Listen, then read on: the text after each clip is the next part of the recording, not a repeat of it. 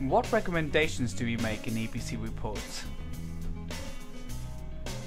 Adding insulation to the walls, roof and floor.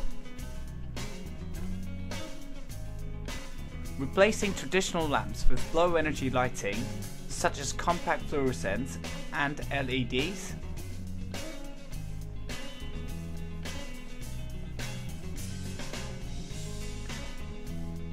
Replacing old boilers with newer and more efficient boilers such as A-rated or condensing boilers.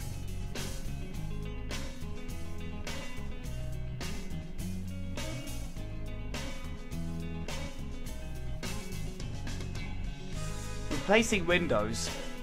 Double glazed windows contribute greatly to your rating as they are draught proofed and they reflect the sunlight and also have a higher thermal efficiency. Adding thermostatic valves to the radiators and adding programmer and room thermostat, which can lower the energy consumption.